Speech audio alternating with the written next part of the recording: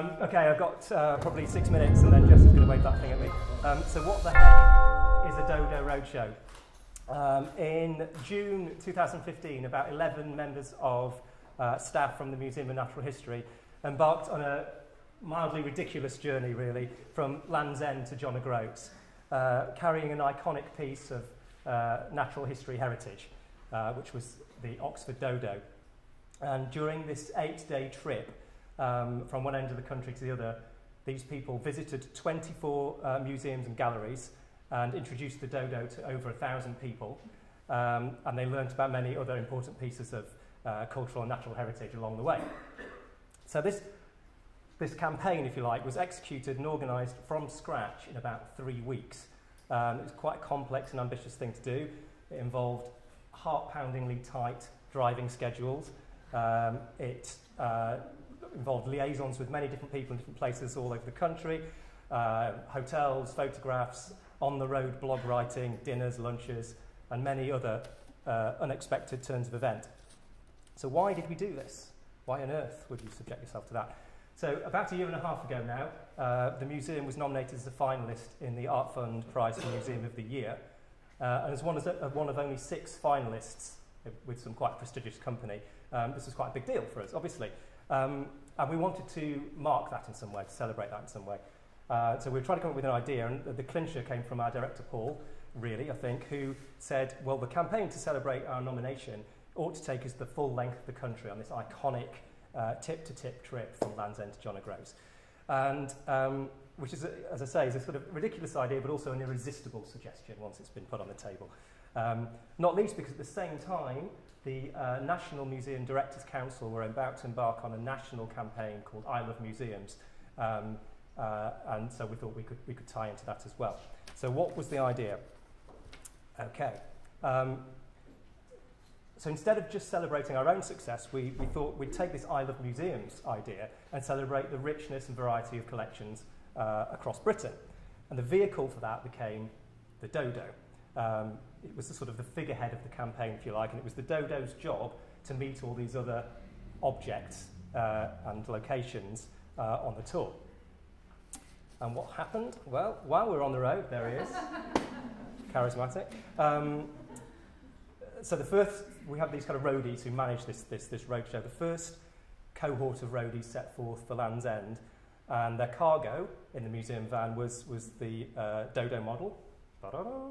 A cast of the precious Oxford Dodo head, which, as many of you will probably know, it represents the only soft tissue remains of a dodo anywhere.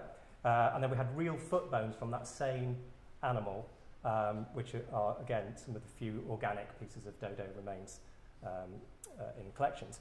And these 3 teams broke the country into regions. So we had the southwest to Wales, Wales to the northwest, and then the northwest through up to Scotland.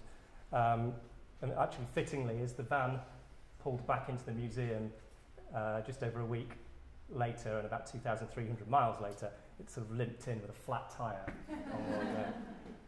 on one of the tyres. So yeah, it took its toll. What did we do?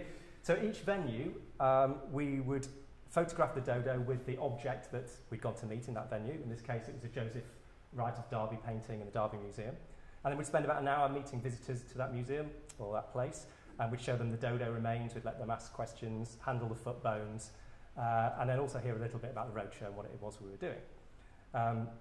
At the same time as this trip was unfolding on the road and in the van, it had to play out online sort of simultaneously.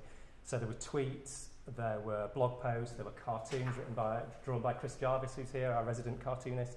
So logistically, it was quite challenging getting all of these elements to click together as we went along.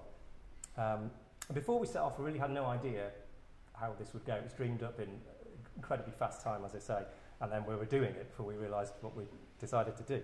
But for the most part, it was really enthusiastically received, not only by visitors, but by other museum staff and everyone who hosted us. So to give you a flavour of what it was like while we were doing the tour, I did the middle bit, which was the Midlands to Northwest. So in Derby, where this was taken, we were invited to the local BBC radio breakfast show to do an interview, and we took the dodo into the studio, of course. At the Robert Burns Museum, a large group broke out into spontaneous rendition of Auld Lang Syne beside a fragment of Burns' original manuscript, which is quite special. I think Paul was there for that. In Aviemore in Scotland, some people made a 5-hour round trip to come and see the dodo. And in Ullapool, every primary school child within 50 miles came to see it as well. And there were some nice little exchanges that we had with objects as well. So, for example, at the Black Country Living Museum, their steam hammer object remarks rather poignantly, "Like you, Mr. Dodo, I'm the last of my kind," which I thought was a nice exchange of cultural heritage. Was it worth it? So money is only one measure of expenditure, and there's some other sort of figures of what we achieved up on the screen there. But in terms of money, it was extremely good value. So the whole trip, including marketing materials, accommodation, transport, and food, was the budget for that was £3,600. And from that, we effectively mounted a mini national campaign. We engaged with the museum sector across the country, and we delivered a pop-up interpretation programme centred on the Oxford Dodo. So in that sense, the roadshow benefited us at the museum, but also the participants, because they were celebrating their own objects, and the wider sector as well, which dovetailed really nicely with the NMDC Isle of Museums campaign. And in fact, the NMDC cited the Dodo Roadshow in a document to the DCMS, a document called Museums Matter. They cited it as an example of how the UK creates, quote, some of the most successful and ambitious temporary exhibitions in the world. That wasn't really a temporary exhibition, but nonetheless, we'll take that. And then some other benefits in terms of the interactions and things online as well. But perhaps as importantly and of more relevance to everyone in the room here today, the experience of doing that was it was a really galvanising short period of time for staff, and it involved staff from across the museum. It wasn't just public engagement, it wasn't just the executive group, it was people from across the museum became involved in that, and it was a really intense but creative period which turned a germ of an idea into something, you know, quite fun and also reasonably high impact for us to talk about.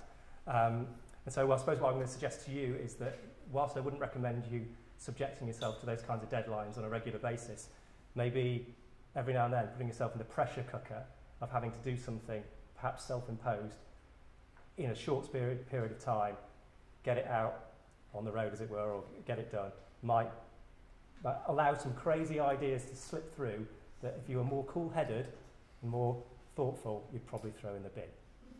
I'll leave you with that.